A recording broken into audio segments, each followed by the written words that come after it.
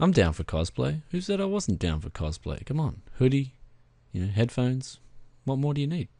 Anyway, let's get on with this. Tech Yes City, baby. Brandy's coming back to you guys today with a Battlefield 4 video, and I'm testing 1600 speed memory versus 2000. I thought I'd crank it up a notch instead of 1866 because I wanted to know if there was a difference. Now, let's get on to the results. Bang!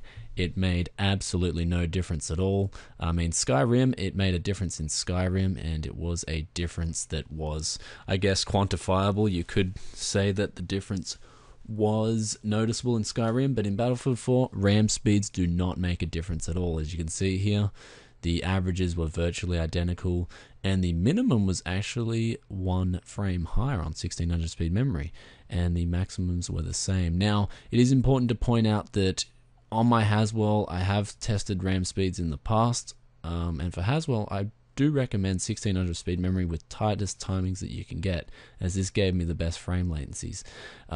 It might make a difference on AMD FX 8350s or FX rigs, but this game isn't as RAM intensive as some of the other games I have played on before. So Battlefield 4 RAM speeds do not matter that much. Anyway guys, this is just a quick video. I hope you enjoyed it. And yeah, if you have any questions, please let me know in the comments section below. Keep in mind that Haswell does utilize memory better than any other platform out there as well. So keep that in mind. If you have any questions, please send me a message. If you like this video, please give it a thumbs up.